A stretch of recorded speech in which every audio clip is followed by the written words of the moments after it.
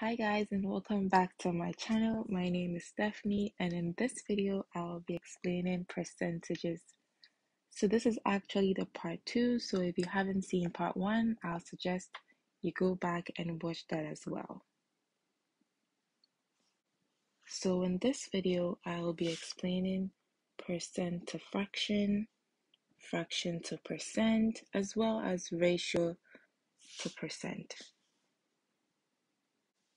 So when it comes to percent to fraction, if you're given a question like 2% as a fraction, the first thing you do is to remove the percent sign, which is this. Then you write the number out of 100, and then you write in the reduced form.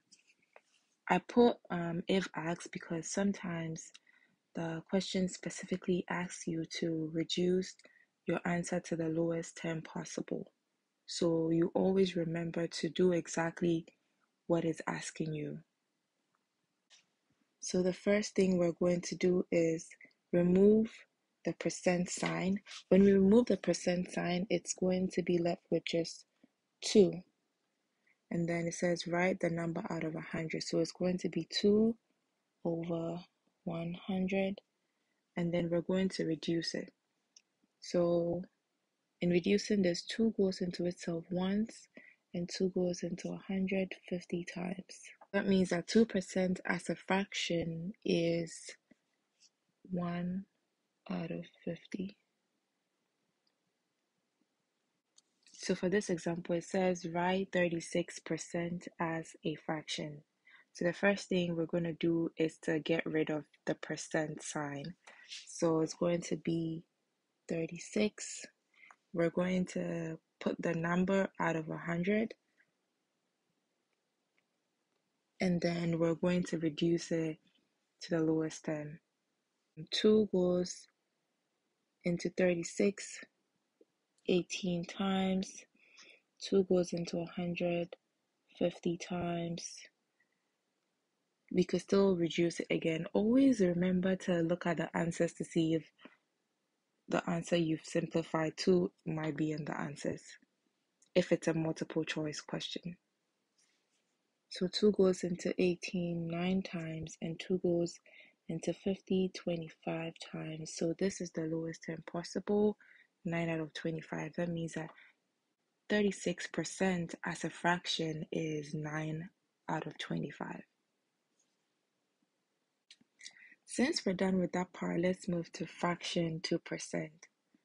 Remember that a percent may be expressed as x out of 100 right here. Also, don't forget to watch the ratio and proportion video for this. So to start with this example, let's use 1 over 2 as a percent. The first thing we'll do is set the fraction equal to x over 100. So let's do that right now. It's going to be 1 over 2 equal x over 100. Then solve as a proportion. And the last thing is to write the answer as a percent. So when we're solving this as a proportion, you have to remember that we always cross multiply. So this way and then this way.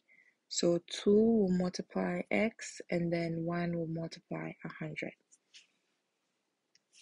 So that would be 2 times x is equal to 1 times 100.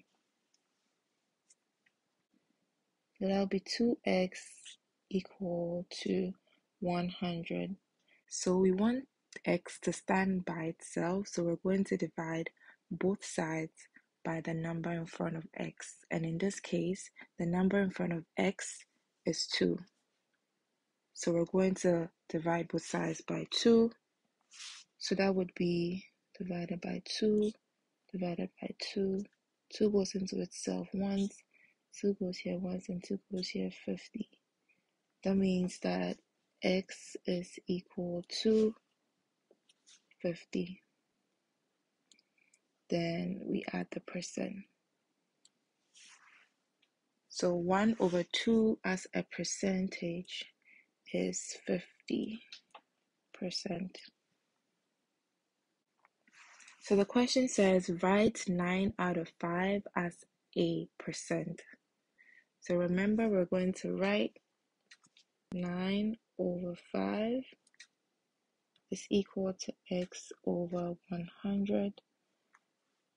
We're going to solve it as a proportion, so we're going to cross multiply. So it's going to be 9 times 100 equal to x times 5.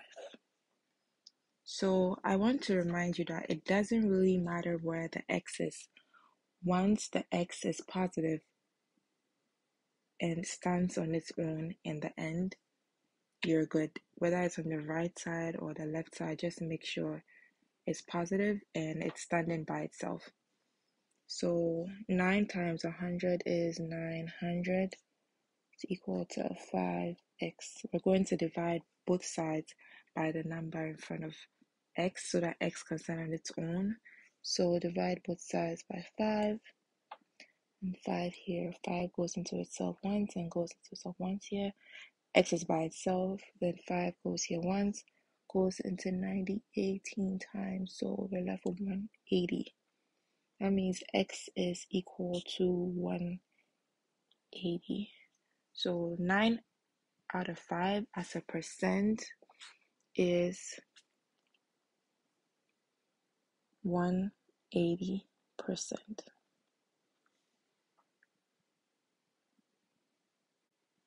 So the next part is ratio to percent. Always remember that a ratio can also be expressed as a fraction. So for example, 2:3 can also be expressed as 2/3. And once we're able to understand this, you could just solve this as a fraction to a percent like we did previously. 2/3 is equal to x over 100. We're going to cross multiply this way, and that would be 2 times 100 is equal to x times 3. 200 is equal to 3x. Divide both sides by 3 so x can stand on its own. 3 goes here once and it goes here once. 3 goes here once. We can just use a calculator and we would get 66.67, or I could do the long division for you on this side, just so if you don't have a calculator, you can just do this. So 3 into 200, 3 goes into 20, 3 times 6 is 18, you're left with 2, bring the 0 down, 3 goes into 20, 6 again, minus 18, have 2, decimal, another 0, 6. It goes on and on and on and on, so we could just make the other one 7 because we're rounded it up. So that means 2 out of 3 as a percent would be expressed as 66.67%. Another example here is 8:2 as a percent. So the first thing we'll do is express it as a fraction. 8:2 can also be expressed as 8/2. And we're going to change this to a percent. So that will be 8/2 is equal to x over 100. That would be 2x is equal to 8 times 100. 2x is equal to 800. We want x to stand on its own, so we're going to divide both sides by 2. 2 goes here once, and 2 goes into 80, 40 times, making it 400. X is equal to 400. That means that 8 over 2 expressed as a percent, or 8 is to 2 expressed as a percent, is 400%.